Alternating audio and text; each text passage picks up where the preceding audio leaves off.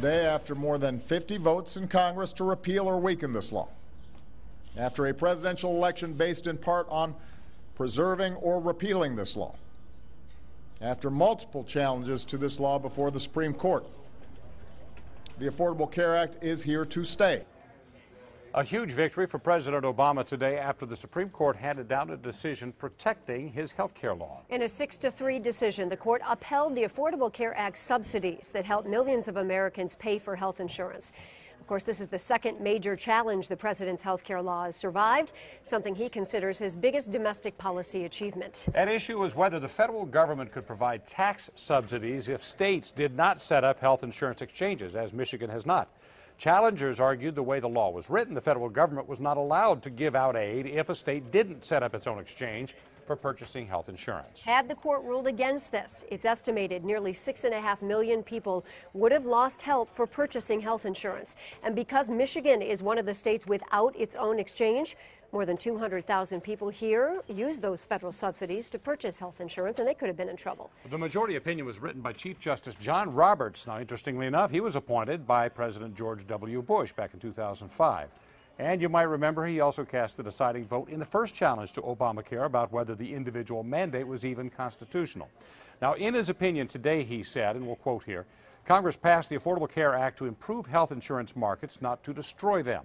If at all possible, we must interpret the act in a way that is consistent with the former and avoids the latter. All right, joining us now to talk about the big decision today, attorney Tom O'Brien. Tom, thank you so much for being with us. We're going to get into all of that and Robert's words there and all that. But first of all, surprised by the decision today, or were you expecting this? Not surprised by the decision, but heartened by it. I thought it was so important on several levels, including for the people who had health care coverage in jeopardy, many of them here in the state of Michigan. Okay, let's talk a little bit about the politics behind this, a 6-3 decision with Roberts, who you would assume would be taking a conservative line on this, joining together with his coalition to become the majority. Your thoughts on how that worked out? This is the second time the Chief Justice has gone against what many people expected of him as a conservative going on the court, and he's reached decisions that took a longer view and probably represented more of a majority feeling in the United States. And I think this will do nothing but add to his legacy on the court. What did you think of Chief Roberts saying there that this isn't the court's job to restrict access to health care because that's the opposite of the law's intent? And I know in the dissenting opinion, Justice Scalia was saying our job is not to determine intent, it's to determine what was written in the law. So your thoughts on both of those opinions? Well, Joanne, you're absolutely right. The decision came down to a question of text, and that's what Scalia in the dissent wanted to talk all about, 4 or 5 words. What do they mean? And context, and that's what the Chief Justice wrote about. And he said you just can't look at those 4 or 5 words. It's a 900-page law. You've got to look at the whole thing and effectuate the intent. And if we do what the people who appealed wanted, it would gut this legislation and it would send health care into a death spiral, and he wasn't going to do that. Let's talk about Robert's legacy right now. Again, as we pointed out, a conservative, appointed by a conservative, probably one of the more conservative presidents of the last several decades. 22 Democrats voted against his confirmation, and suddenly he sides with the majority on this. What is the legacy of Chief Justice Roberts? Is he going to be considered a moderate now, or is he still considering himself a conservative? You know, I think we're in for some more surprises, perhaps, but we've seen his style. There was not anything inflammatory in his opinion. He doesn't go out of his way to take shots at the fellow justices, and he's been able to get a majority behind him on important decisions. And I think that's what we're going to see going forward. He's a fairly young man, could be on the court for, who knows, 20, 30 years. You know, before we go, we also are waiting for another huge decision, of course, for the courts to rule on, and that is the issue of gay marriage. Either tomorrow or Monday, we're told that's going to be coming down. In the climate we're seeing right now, are you anticipating that the ban in Michigan and any other states to essentially be overturned by the Supreme Court tomorrow or Monday? I do. I think that's the way the center of gravity is going on this in terms of public opinion, and we'll see if the court is going to be sensitive to what's happening in the world and in the United States and go that way. I believe they will, but we'll see. All right, thank you very much for your time on that. That's kind of the politics behind this decision today. Let's now talk about the mechanics of what this really means. And we have with us from Capitol Hill, Congresswoman Debbie Dingell. Thank you for joining us. And of course, your husband was really key to getting this whole thing happen. He practically made it his life's mission. Have you talked to him about this decision today? Well, I mean, obviously, it made him feel very good that there was a very loud signal across this country that the Affordable Care Act is here to stay, and that in this country, affordable quality health care should be a right and not a privilege. I would talk to a very happy man. And what about your reaction to this decision today? I assume you felt much the same. I may be my own person, but we have very common values, and health care continues to be my passion as it has been his. And I really do believe that if you're sick in this country, you should be able to go to the doctor when you need to go to the doctor and afford your medicine. And, you know, is the Affordable Care Act perfect? Maybe not. But this would have totally turned back so many things today. And because of the ruling, just in Michigan alone, 228,000 people will be able to keep their health insurance. That's important. That matters. People can go to the doctor. They can get preventative care. They cannot have their insurance denied because of pre-existing conditions. 5 years ago, there were a whole lot of things that have already changed. Let's talk about what this means in Michigan, because Michigan did not sign into this system that would have provided a clearinghouse for insurance. What would have happened, as you pointed out, a lot of people would not have had insurance had this thing gone the other direction. So what does this mean now for Michiganders first and Americans in general? Well, I mean, we don't have a Michigan-specific exchange. I would like to say that I think our governor has really tried to be out in front on health care issues. But the legislature didn't go along with him. But what it means, this finding means, is that they have found that people who need access to tax credits, is that it's legal, that they're not going to take those tax credits away and figure out if they need help paying for their health insurance, how that's going to happen.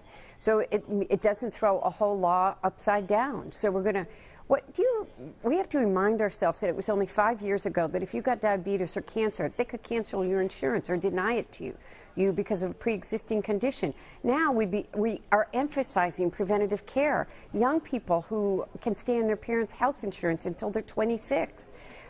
Seniors are paying less for medicine. There are so many things that 5 years ago there's no longer a lifetime cap on the amount of health insurance that someone can receive. We've made a lot of changes. Is the bill perfect? Is there tweaking that needs to be done? Yes, probably. The last perfect bill was probably the 10 Commandments, and in this day and age, you probably wouldn't get support for those. Congresswoman Dingell, we appreciate your time today. Thank you so much. Today, after more than 50 votes in Congress to repeal or weaken this law, after a presidential election based in part on preserving or repealing this law, after multiple challenges to this law before the Supreme Court, the Affordable Care Act is here to stay. A huge victory for President Obama today after the Supreme Court handed down a decision protecting his health care law. In a 6-3 decision, the court upheld the Affordable Care Act subsidies that help millions of Americans pay for health insurance.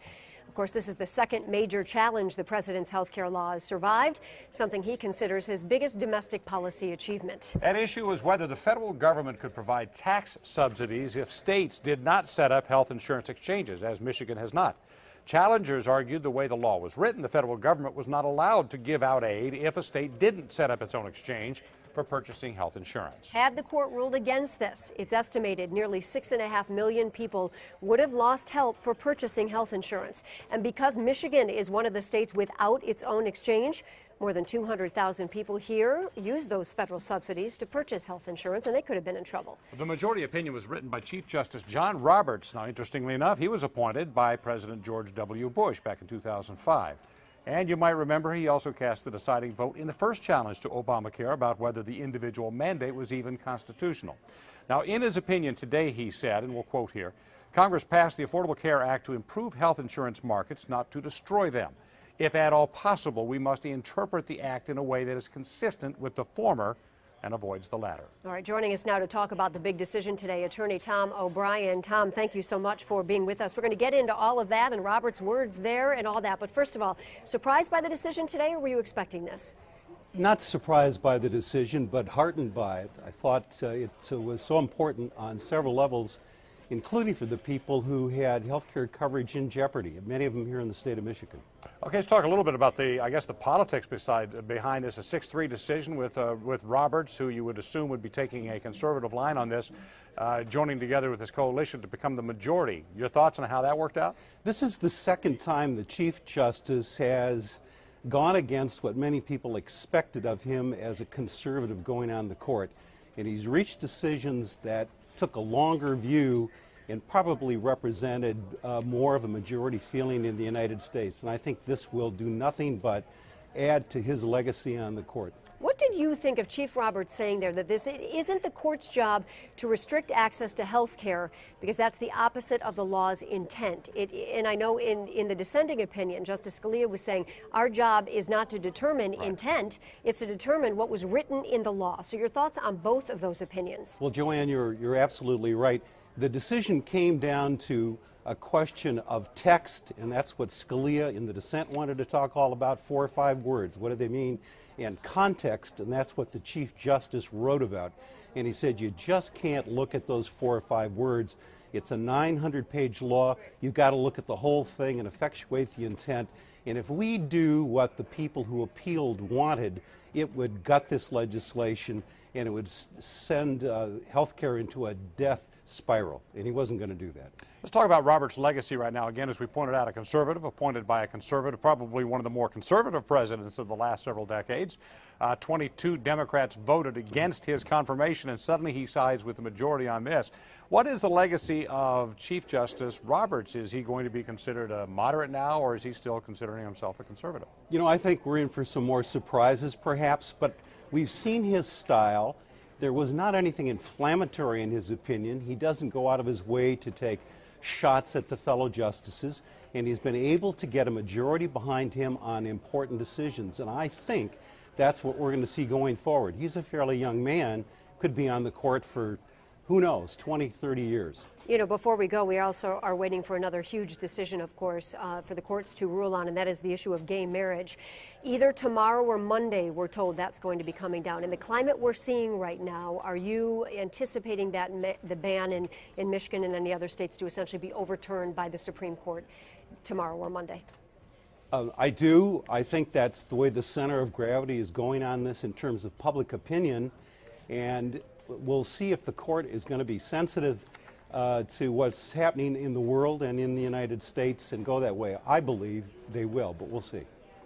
All right, thank you very much for your time on that. That's kind of the politics behind this decision today. Let's now talk about the mechanics of what this really means. And we have with us from Capitol Hill, Congresswoman Debbie Dingell. Thank you for joining us. And of course, your husband was really key to getting this whole thing happen. He practically made it his life's mission. Have you talked to him about this decision today?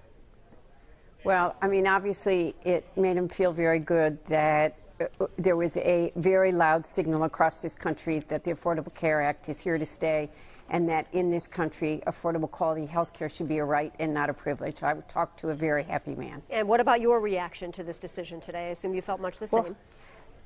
I may be my own person, but we have very common values, and health care continues to be my passion as it has been his. And I really do believe that if you're sick in this country, you should be able to go to the doctor when you need to go to the doctor and afford your medicine.